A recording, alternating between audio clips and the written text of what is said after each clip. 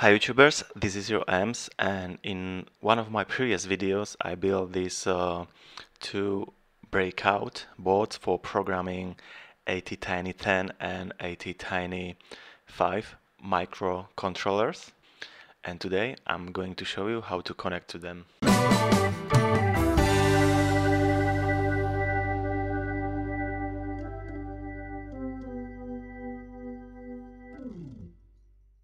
And here it is, yeah.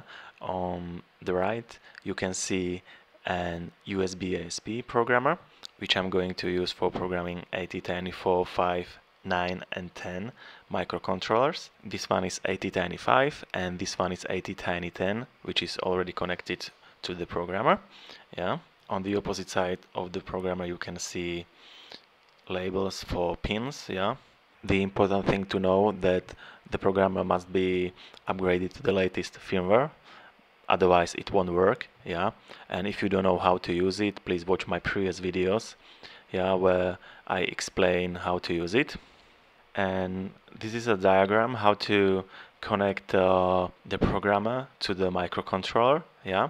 It's the same for ATtiny4, 5, 9 and 10, yeah. These four microcontrollers are special because they use for programming TPI communication protocol instead of SPI, yeah, we normally use for programming AVR microcontrollers. And now you know how to connect the programmer to this breakout board. So I'm ready for testing the connection, yeah. So as a first I'm going to test the ATtiny10. For programming these microcontrollers, I use AVR in version 6.3. Yeah. If you want to use it like me in this video, you should have installed AVR toolchain. I installed just Arduino IDE, which contains this AVR toolchain. Yeah, and AVR is also included. I also added these two directories to the path environment variable to have access to AVR from any directory, and also I need to have access from any directory to AVR configuration file. And now I'm ready for testing the connection. So I'm going to use AVR yeah. For programming I'm using USBasp Programmer, yeah. I'm programming ATtiny10, and now I'm going to read the content of the flash from the microcontroller, yeah, and I'm going to store the content to this test file, yeah. The last I means that it's hex file, and it seems that communication is successful. And now I'm going to test the writing. I'm just changing R letter to W, yeah, which means write. And yeah, writing also works. ATtiny10 breakout board is ready for programming.